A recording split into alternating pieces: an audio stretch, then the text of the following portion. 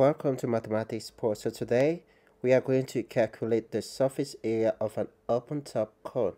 So let's get started. So initially the net of a cone is made up of a circle, which is considered the base area, and the area of a circle is pi r squared. So since we are working with an open top cone, so it means we are not going to consider the top or the base. So we'll be left only with the lateral area. So looking at this lateral area, so this part is called the slant height, which is L.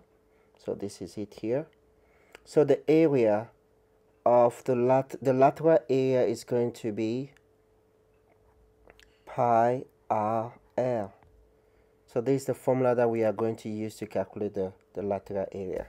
So initially our surface area will just be left with pi RL. So the surface area of an open top cone is the same as pi RL. So if we substitute the value, pi, we can use 22 over 7, and the radius is 3.5, which is the same as 7 divided by 2 times the slant height, which is 9. We can move further to simplify, and 22 divided by 2 is 11.